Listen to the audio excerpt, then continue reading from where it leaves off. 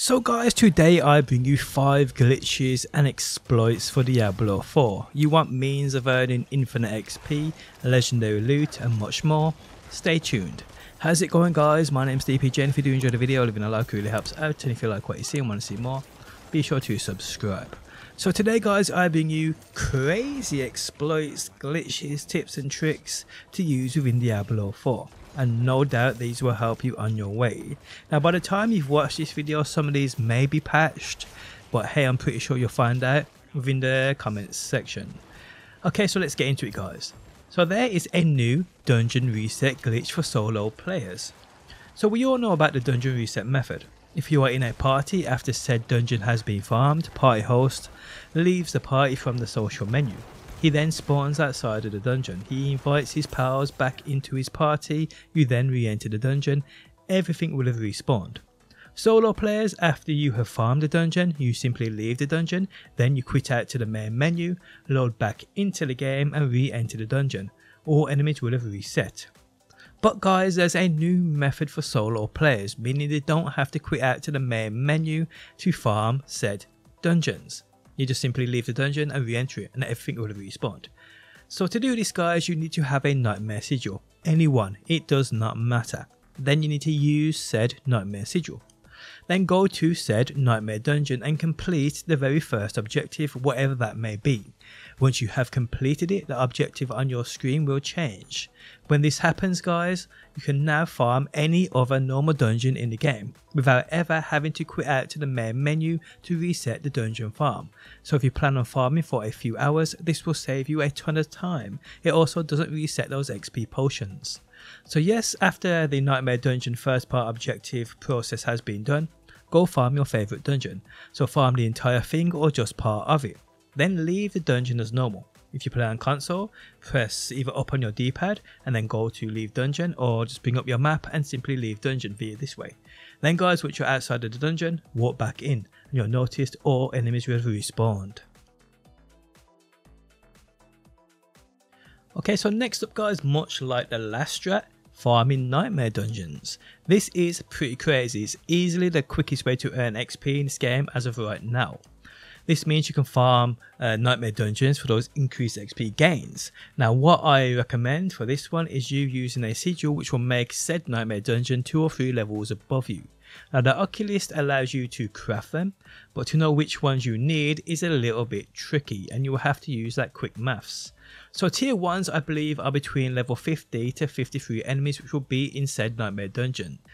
Tier 10s I believe will be around a level 60 to 63 or 4. So yes, work it out guys, my name isn't Carol Vorderman, I am rubbish at maths. But you want a dungeon to be at least 2 or 3 levels above you, which is the best way of earning quick XP because enemies won't be too hard either. So once you have a sigil in your possession, use said sigil that spawns in that nightmare dungeon. Then simply guys, go to that nightmare dungeon which will appear on your map. Once you are here, enter the nightmare dungeon. Once you are inside, simply leave the dungeon door the way you just come in. Then guys, you need to go to any other normal dungeon on the map. It doesn't matter what one it is. Go inside any other dungeon. Once you're inside, you need to complete the first objective, whatever that may be. Do it so the objective on your screen changes, and from here guys, head back to that nightmare dungeon.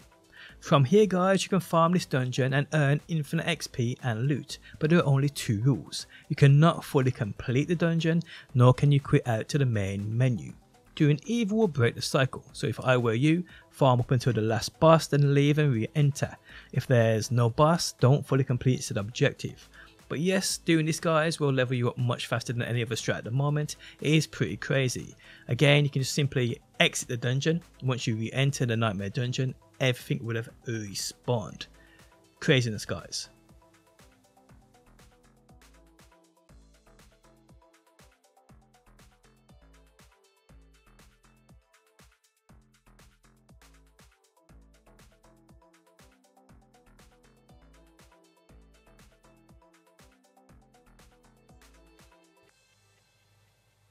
Okay, so next up people, we have a Helltide event reset exploit. This will allow you to farm infinite Cinders, XP XP, loot from those chests and so much more. So this is how this works. Some of you may know about this to an extent, but probably ain't abusing it like you can. Okay, so during Helltides, if there's an event, simply do said event. Then guys, if there is a dungeon next to you or nearby, simply enter that dungeon. Wait between 5 and 10 seconds, then simply leave. If you do, 9 times out of 10 there will be another event here for you. This is because I believe it loads you back into another instance, and if said event hasn't been done, or it's in the progress of being done, you can simply join in, slay enemies and earn loot, and a ton of cinders at the same time, which will obviously allow you to open those chests, get that precious loot. Now the place for me where the perfect example of this exists is right here on screen. Now this dungeon is right next to where this event spawns in, so it's a hotspot. I literally did this 10 times in a row with only one time of me entering this dungeon and leaving for it not to be here. Then guys, I simply went back into the dungeon, came back out, and it was here.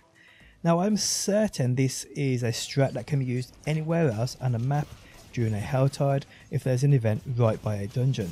So do indeed make the most of this when it happens, because for me it wasn't even about cinders. The XP gains are unreal here. These events normally are crammed with elites, and normally if you master them, decent loot too. But either way guys, I mean, do an event, anywhere during a Helltide, enter a nearby dungeon if there's one there, wait 5 or 10 seconds, come back out, the event should have respawned. Or like I said, simply try, just if you're playing console, press down on your D-pad, you'll teleport to your nearest town or your town, wait 5 or 10 seconds, go back through the teleporter, and the event should be here for you. But yes, try it out and let me know what you think. Now another little trick you can use within Helltide events is this farm I found, which allows you to literally get an infinite number of enemies that will just constantly keep respawning. It is pretty crazy, check this out. The Helltides, as you know, spawn in different areas of the map. But when it gets to this area right here guys, you need to seriously take advantage of this spot. It's utterly unreal for enemies, grouped up, elites and so much more. I personally was just using it for XP, and at the same time was earning a shit ton, more than what I would within dungeons. So this can be used for both loot and XP. So when the Helltide takes over the dry steppes area, I seriously recommend you and your team, if you have one, go into that Temple of Rot, located right here on the map. Now I stumbled upon this by accident. I thought I was just in an event where ads were just basically on a loop of spawning, but that is not the case. The enemies within this small compact area have a stupid fast respawn time. This means guys, you can sit here within this small area, farm them over and over and over for that beautiful XP, or for those cinders to grab those chests and get easy loot. Now it is important to note that if loot is what you are chasing here, the chests that appear on your map will give you a certain kind of loot. But if you want those mystery chests where you get sometimes up to 5 legendaries, maybe more, you need this map, which you can see on screen now. Now there's a chance that these chests spawn in these said spots, but I'm certain they do reset after 20 minutes. So if you get enough cinders, which you will do here, you can open up 4 of these mystery chests at least within this one Helltide event, and get a ton of great loot for doing so. But that's up to you. All I know is I farmed this spot non-stop for about 30 minutes. I easily got over 500 cinders and not even being efficient about it. Literally guys, just run in small circles and enemies seem to just reappear. If there's one section where they stop reappearing, respawning, run to another, take out the ads and then come back. It's total madness in here guys. Next up guys, we have an infinite event farm. This will allow you to farm Obols and everything else you can get from those event chests. This will allow you to farm loot, XP, Obols, and you can do this event over and over and over again. So this is how this works, and it's quite simple.